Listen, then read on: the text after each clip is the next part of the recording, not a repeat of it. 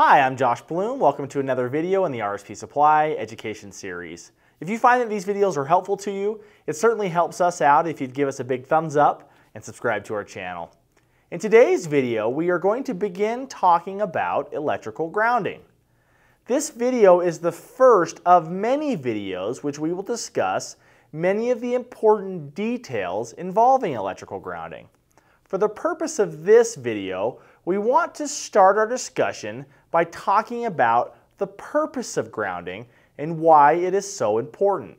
Hopefully by the end of this video you will have a better understanding of this topic, which will better prepare you for some of the other topics we will discuss later on in this series. The primary reason grounding systems are in place today is to protect individuals who are interacting with various equipment and electrical circuits we commonly see day in and day out. Grounding that is in place only to increase operational efficiency for a specific piece of equipment should always be secondary when it comes to this topic. There are minimum requirements that need to be in place for any grounding system that is installed today. The requirements can be found in the NEC Article 250. However, it is important to note that these requirements are just the bare minimum, and if at all possible, these requirements should be exceeded to increase the overall level of safety our grounding system is providing.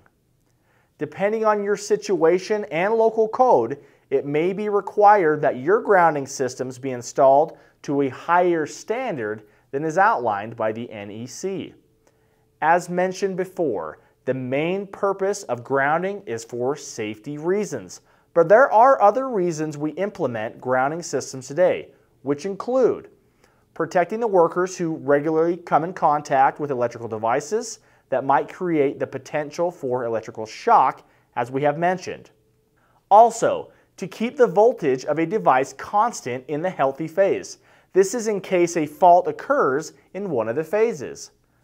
Next, in electrical traction systems as well as communication systems, grounding works as a return conductor. Also, malfunctioning electrical devices often leak electricity, which has the potential to start a fire if not redirected safely. Also, a good grounding path which has low impedance value ensures that faults in the electrical path are cleared quickly. If the faults stay within the system for a long time, they can pose a serious threat to the stability of a system. Another reason, many modern electrical devices generate a form of electrical noise that can cause damage to the device and reduce its efficiency unless the device is properly grounded.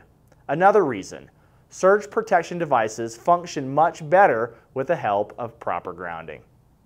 When grounding systems are installed correctly, they can greatly increase the safety and operational efficiency of the equipment and circuits they are connected to. On the other hand, when systems are not grounded correctly, there are several issues that can arise, such as improper grounding can result in a higher potential being created in the equipment that can potentially pass through the insulation that is found on the equipment that is intended to protect operators, which can be extremely dangerous. Also, it can cause a delay in the clearing of faults that will result in inefficient current flow. Another reason, it can create the possibility of repeated electrical shocks to the operator when the machine or piece of equipment is being used. Another reason, it can increase the possibility of a fire due to the leaking or excess voltage in the electrical circuitry of the equipment in use. And lastly, it can cause a reduction in the operational efficiency of the machine. When we better understand some of the potential risks involved when no grounding system or an improperly installed grounding system are in place, it is easy to see why proper grounding is so important and why we have these types of systems in place today.